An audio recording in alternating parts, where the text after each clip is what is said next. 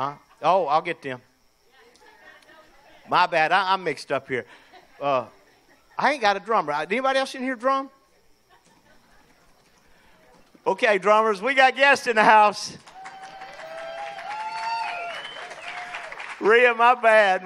I got ahead of it. Deborah Turner, where's Deborah at from Beach City? Wave at me, Deborah. Deborah, thanks for coming to our early service this morning. Amen. Tommy's from South Carolina. Tommy, right on the back row. Lift your hand if you would, Tommy. We got some homemade bread. Thanks for coming, guys. Anyone else first time here? My bad. I haven't done that in 15 years. Always like the drum roll. Anyone else first time here? Yeah. Anyone came in late? You don't get bread for late. We're not going to reward that. Amen. We're just glad to have all of you here. We mean that. Got your Bibles? Mm-hmm. Amen. Got your Bibles. Luke chapter 24. I have an opportunity to give a revised version of this message. Don't have time to get it all in. We've been talking about the 7 last sayings of Christ on the cross. Of course, 2 weeks ago, into thy hands I commend my spirit. Father, into your hands I commend my spirit. The last statement of Christ from the cross, which was the prayer of Hebrew children before they went to bed at night, before Jesus went to sleep, before he died. He allowed himself to use that childhood prayer that he had prayed. Many of us have learned prayers. Our kids are learning prayers. They're learning scriptures. You've got to hang on to that. Last week we talked about the power of the resurrection. Without the resurrection, our faith is void. Without the resurrection, we're stupid today. Well, I mean, I say that in much... Wayne, we'd be done being in church if there was no resurrection. That's why I don't understand synagogues or other places of worship. You know, if you got a God worth serving, he's a God that got up from the grave. Can I get an amen? And they nailed him to the cross and laid him in the ground, but they should have known you can't keep a good man down. He got up, amen, resurrected for our sake. And because of that resurrection, we stand with tremendous confidence that we too will resurrect whenever we do. When I go to cemeteries, I remind myself they're only temporary. They're only temporary. Eventually, we will all resurrect from, you know, we used to use the phrase all the time, I'll see you later, here, there, in the air. Amen, which is true. You know, if God catches the church away, he's going to snatch us up right where we're at. If we're in the grave, he'll snatch here or there or in the air. Amen. How many realize you're getting older? Do you feel that? I mean, and Lori reminds me, we bring the grandkids in. Colton is now 8 years old. Now, he's been coming here being with me in the summer since he was 2. And so every summer they come down from Colorado to hang out with Lolly and Pawpaw and you guys. And I'm watching as they get, she said, now you want them for 2 weeks. You want them grandkids for 2 weeks. But in just a few days from now, I'm going to hear you going, oh, man. Because you can't keep up with them. They're constantly wanting something and wanting you to do something. Let's go swimming. As soon as we got to the camp, he looked up at me with the greatest admiration. He said, I'm so glad you're my pawpaw. And I smiled. He said, because you got a camp. I thought if we didn't have a camp, but you still like me as your pawpaw. Hey, man, you know, you got to go swimming. You got to get ice cream. You got to go fishing. Just go shoot turtles, Papa. Let's go shoot. I mean, he's got all these things in his head. And I'm getting older, and I can feel it, but I have matured. There's a difference in getting old and maturing. Amen. Some folk get old, and they never mature. They never figure it out. I've learned that you cannot make someone love you. All you can do is stalk them and hope they panic and give in. David said that's what he did. He'd been married 5 years yesterday, so amen. I've learned that one good turn gets most of the blankets. That's right. I've learned that whatever hits the fan will not evenly be distributed. I've learned that you shouldn't compare yourself to others. They're more messed up than you think they are. I've learned that depression is merely anger with enthusiasm. I've learned that you can keep vomiting long after you thought you were finished. I've learned to not sweat the petty things and not pet the sweaty things. I've learned age is a very high price to pay for maturity. I've learned that I don't suffer from being crazy. I enjoy it. I've learned that we are responsible for what we do unless you're a celebrity.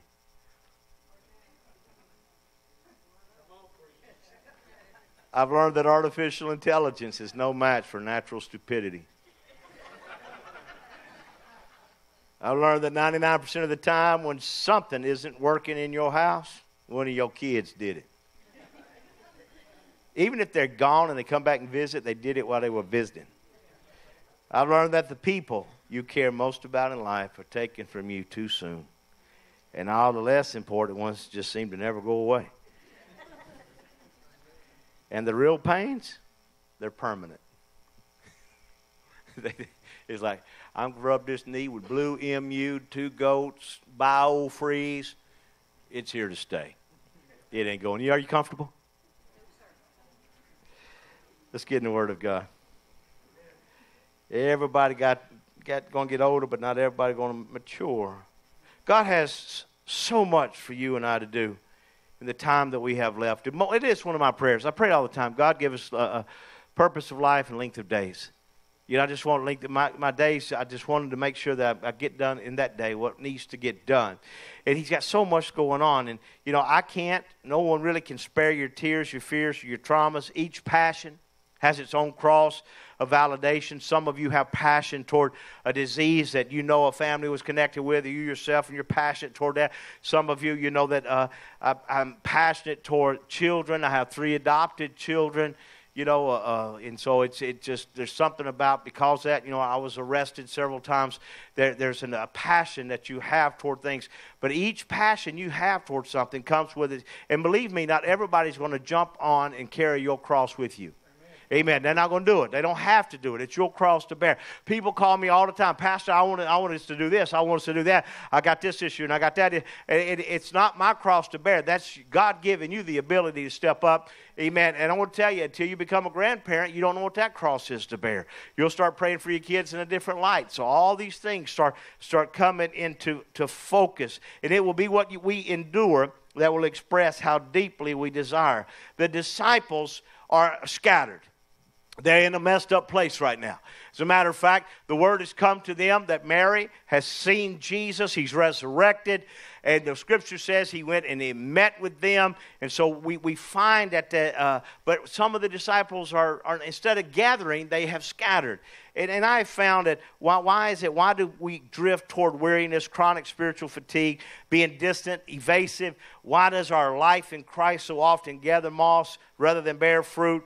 You got to ask yourself why others seem to not get stuck, or how they're able to break free if they do, and why do their lives in Christ grow richer and deeper and more fruitful, and we seem to almost envy those folk when we're going through things. And like the disciples, we need biblical education that leads to revelation. When I say revelation, that means you finally got it. I've met people their whole lives that have gone to church and didn't get it. They just didn't catch what the church was about. They didn't catch what Jesus did. They didn't catch what salvation was about. They didn't understand the Spirit of God. But when you catch that revelation, when you get enough education in your life, and then you get revelation, the light bulb comes on, then you should be inspired. There should be inspiration to live in the manifestation of what we call a holy wild life. Amen. That life has risk to it. Life has a way to press into it. And if you can't just sit back, you got to move into it. Now, Luke chapter 24, verse 13. Now, the same day, 2 of them, disciples, were going to a village called Emmaus, about 7 miles from Jerusalem. They were talking with each other about everything that had happened. As they talked and discussed these things with each other, Jesus himself came up and walked along with them. When I see them talking to each other, I realize they didn't have cell phones.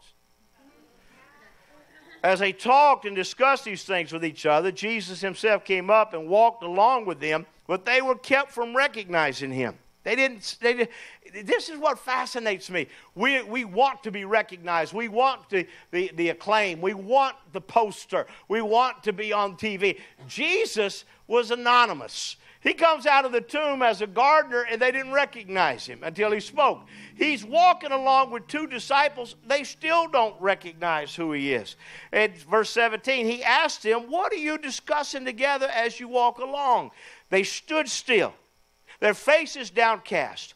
One of them, named Cleophas, asked him, "Are you only a visitor to Jerusalem Do you not know the things which have happened there in these days?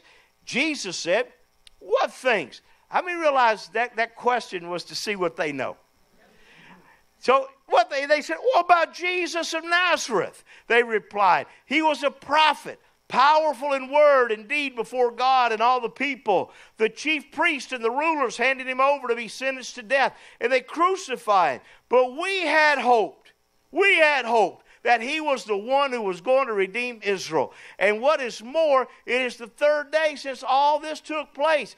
In addendum to this, some of our women amazed us. They went to the tomb early this morning. They didn't find his body. They came and told us that they had seen a vision of angels who said he was alive. Then some of our companions went to the tomb and found it just as the woman had said. But him they did not see. He said to them, how foolish you are. The word's actually stubborn. How slow of heart to believe all that the prophets have spoken. Did not the Christ have to suffer these things and then enter his glory? And beginning with Moses, that's the Pentateuch, the beginning. All the prophets, he explained to them what had been said in all the scriptures concerning himself. As they approached the village to which they were going, Jesus acted as if he were going farther. But they urged him strongly, stay with us, for it is nearly evening. The day is almost over. So he went in to stay with them, and when he sat down at the table with them, he took bread, gave thanks, broke it, and began to give it to them. Then, everybody say then. Okay, hold on. He starts in Genesis, Exodus, Leviticus, Deuteronomy. He's gone through all the scriptures. He hit the Psalms and the Proverbs. He hit Matthew, Mark. He didn't get Matthew. I think he just went up to Malachi. Okay?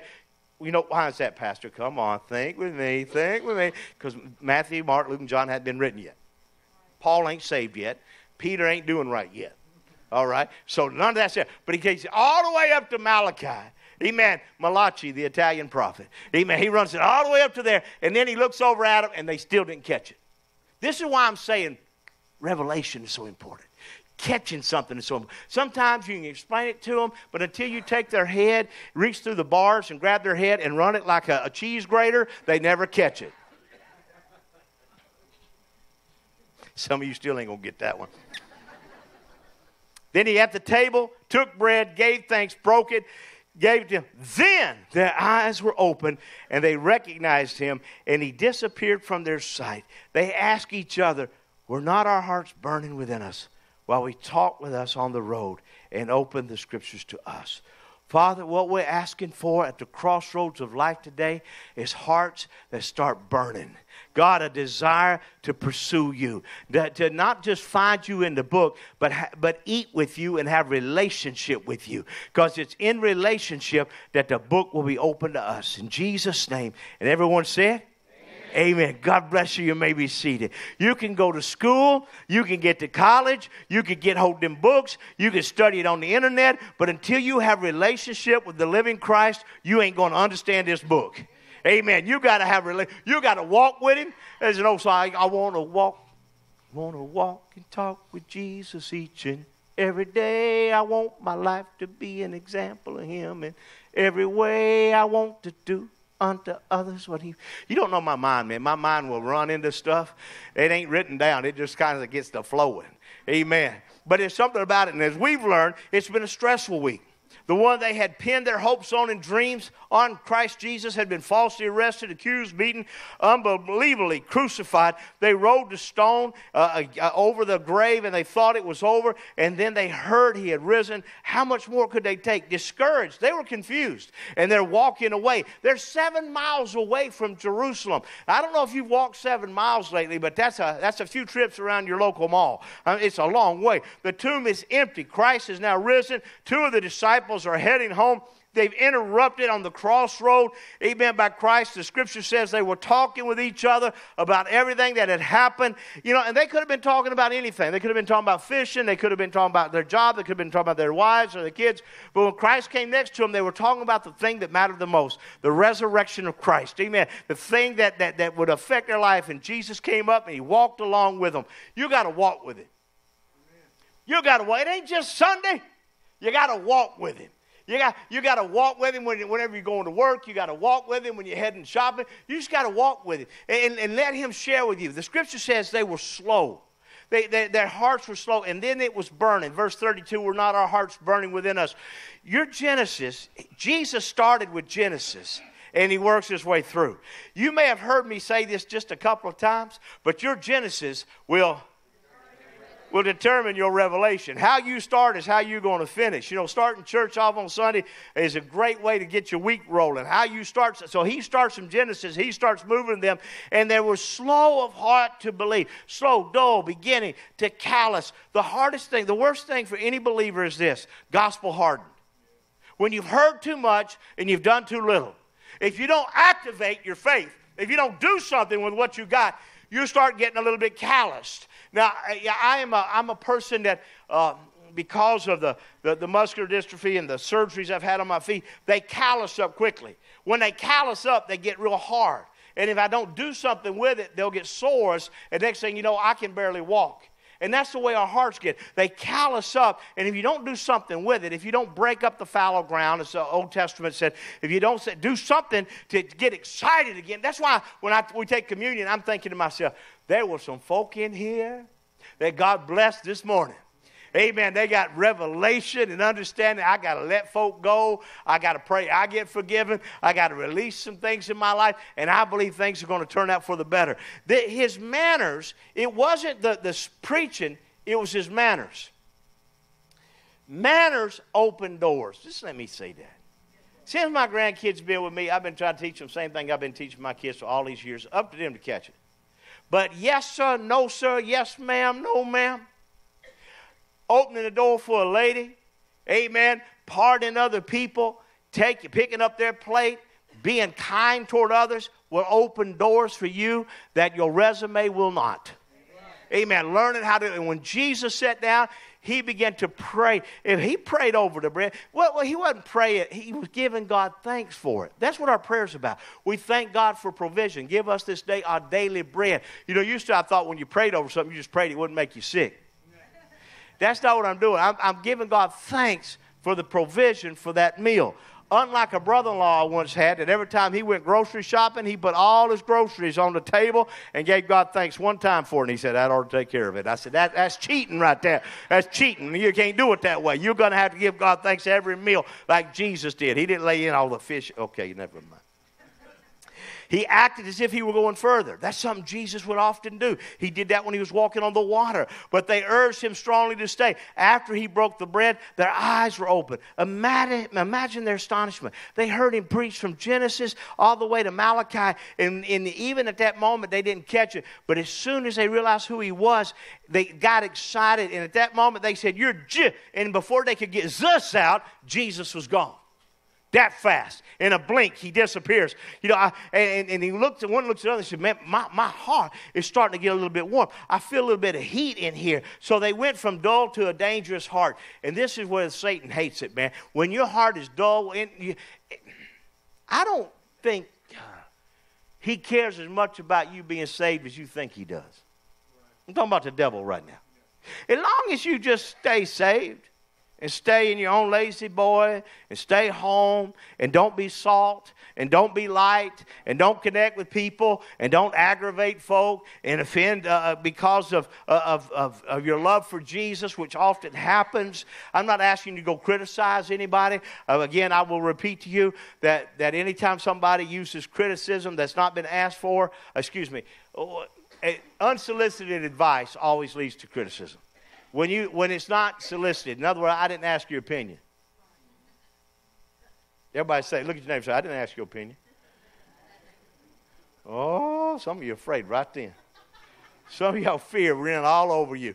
Amen. But when I didn't ask for it and you give it to me, then it sounds like criticism to me. But if I ask for it, then I'm needing it. I feel like you're educated enough to share with me and help me out in this moment.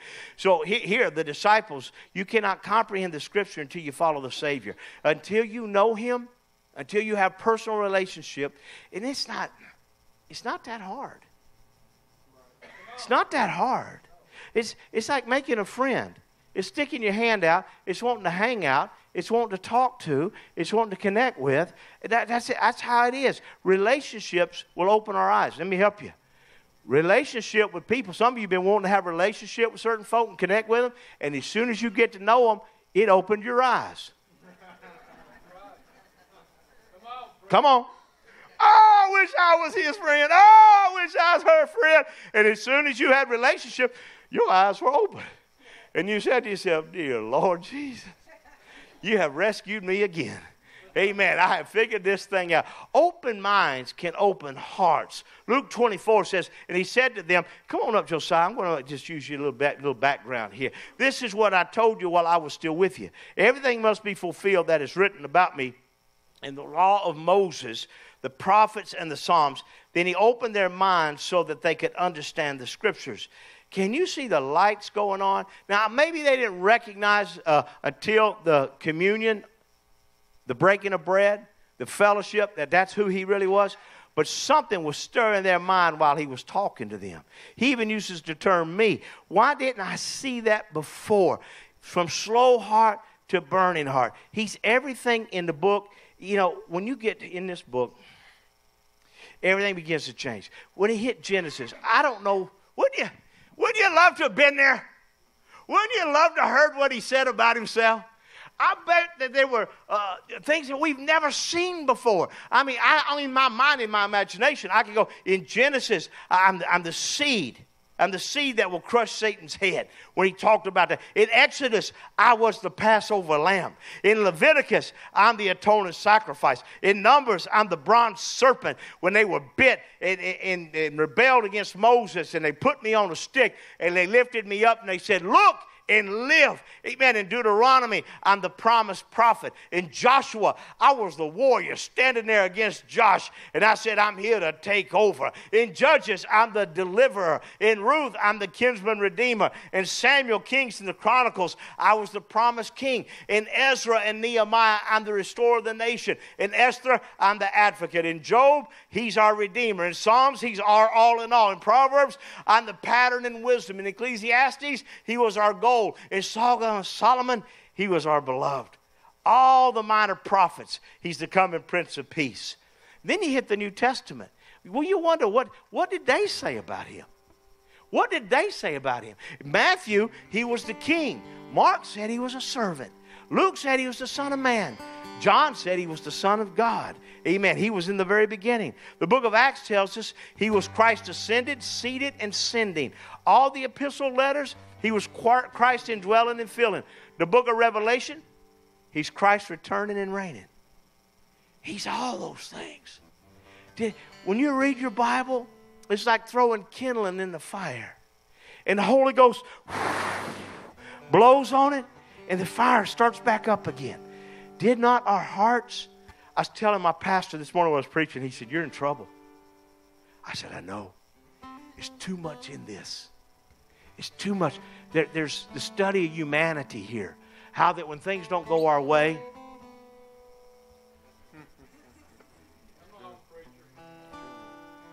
we walk away.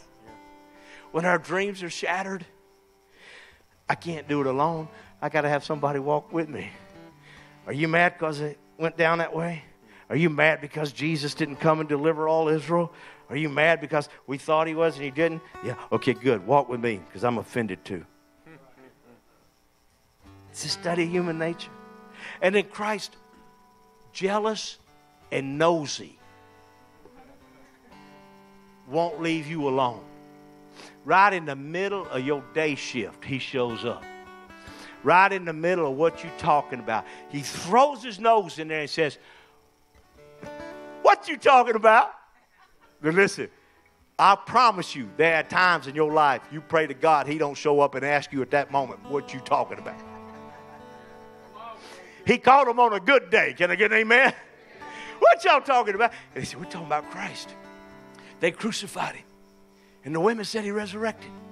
Word came from the other disciples that they saw that he wasn't there either.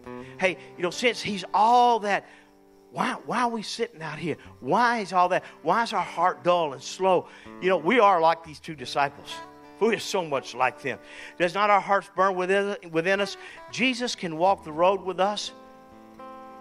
He can look straight at us, and many of us still not recognize Him. But when He opens the Word to us, our hearts go from slow to burning. What did you come here for this morning? I want my heart on fire again, Pastor. Sorrow to hope in a future. From self-pity, all poor me, to awe. From worry to wonder.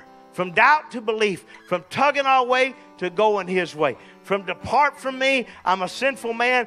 God, I'm going to forsake all and follow you. From we want you to do for us. You remember James and John's mama, let them sit on your right and left. We want you to put me in the highest place to, hey, can you drink this cup? Because if you can't drink this cup, you can't sit with me. If you can't carry this cross, you can't sit with me. From a murmur, slow heart, which makes the journey wearisome. When I talk with people about age and getting up, they tell me, I ran out of wind. Just ran out of wind. Just need a little more wind. And in life spiritually, we need a little more wind. We need a burning heart. It keeps us going on through the journey, inspires us. So, Pastor, why do we get stuck? Because we don't understand the Scriptures. We don't understand that God has this thing set. He has life set for us. He has purpose set out for us. We get stuck and even think it's okay to stay stuck. Our understanding is how we see and don't see God. So we've invented, and this is what Bob, we invented this safe God. Yeah. We invented a God that's still behind the curtain. We invented this if we can get down the yellow brick road toward the Wizard of Oz, that kind of God. We've invented Him. He's nice. He's pampering. He overlooks my sin, and he begins to see God as safe. And yes, in one sense, He is our refuge. Oh, He's my fortress. He's my shelter. He's a shield about me. He's comfort and He's peace. But that's not what I mean. We've become comfortable rather than comforting. We've become peaceable, docile, rather than being a peacemaker. Instead of a hiding place, we want to ace in the hole. And if that don't work, we want to love Him from a distance, a safe God to validate our slow hearts. We talked about this, David and I did, that there are times that Moses went up on the mountain. He was with God in the thunder and the earthquake, and Joshua hung out at the bottom. But the people stood far away. They had a primal view of God. They didn't understand Him. You know, I have a reverent fear of Him, but I have never in a storm thought to myself, all right, God, take your best shot. Because He loves me too much. He's not going to hit me. Amen. I don't have a primal fear. I know who He is. I've seen it in His Son Christ. Amen. He loves me too much. But He's always bidding me to come. He's always asking me to risk. He's always saying you got to step out a little bit more. God, honestly, I'm tired. And He said, okay, take that.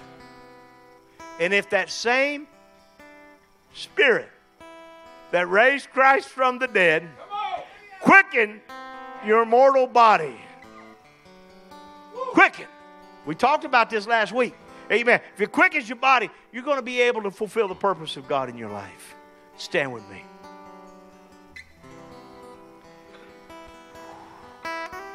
What good is life without living?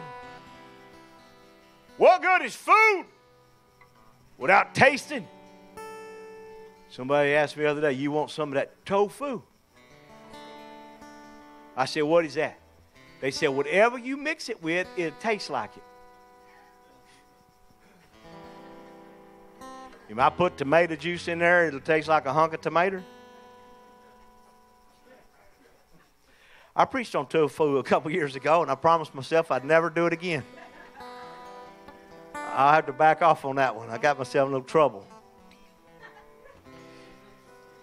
God is calling us from slow to burning, to live in what we've called, and it's not just, it's our mantra, yeah, but it's a holy, wild lifestyle. It's knowing He's holy, but God is wild. He creates us men in the wilderness. He bids us to come. He's always pulling. When He looked at these two disciples, He didn't say to them anything else other than bye. Then they made the decision, let's get back to Jerusalem. They made a decision. Let's go home. Let's turn this thing around. In other words, they're sitting there with him. And we got a record of it in the Word of God that they were sitting with him. And now he's gone. And they think to themselves, what are we doing here? What are we doing here? We got to go celebrate. We got to go tell folk. We just had John 13 again. We had communion with him again. We had bread that he broke and he blessed the wine. I'm telling you, let's go back. And their hearts that were dull went back. What a testimony to have. You know, I can't spare, again, your tears, your fears, your traumas. Each passion has its own cross of validation. But many today are at the crossroad, slow of heart. And we know a little, but not enough. I've done funerals the last few weeks. My last one I did over at Rosewood. I preached basically, if you with me, a lot of the same message because they're always different people. I've preached all over the country and the world. And it's not being boastful. But God's given me this new mandate for funerals. And I do a lot. I got, again, like I said, another one this week. But in doing those funerals, something has clicked in my spirit that most folk that I stand before don't know sick 'em from come here about eternity, about death, about what's going to happen next, what the Bible teaches us about the resurrection. They don't know. And if you can share it in such a way without being condemning and mean, you're going to find the funeral director running you down in the parking lot saying, I have never heard anything like that in my life. I didn't say a person, I said a funeral director. And this has happened to me over and over where a funeral director. Tommy and Renee, y'all got here through a funeral. You heard me at a funeral. They come, and it's not that I'm all that, but I have understanding and revelation. And when people catch it, it's like, all right, I got something left in life to do. I need to do something. And if the funeral director can finally catch it, then we want the people to catch it. Amen. Slow heart to burning. But when we have a personal relationship with Jesus, our hearts begin to burn and we change direction. Almost 40 years now, walking and learning. Still ain't got it all down. Walking and learning. Heads bowed, eyes closed. Those watching through the internet, same question to you. If you don't have the security in your heart that Christ is your Lord, Savior, and King, put your hand up right now. We want you to leave here with that. Thank you, sir. Anyone else? Just slip your hand up. We'll pray for you where you stand. You need to be secure when you leave this place, knowing that you know. Anyone else before we pray? Amen. Thank you. Would we pray this together?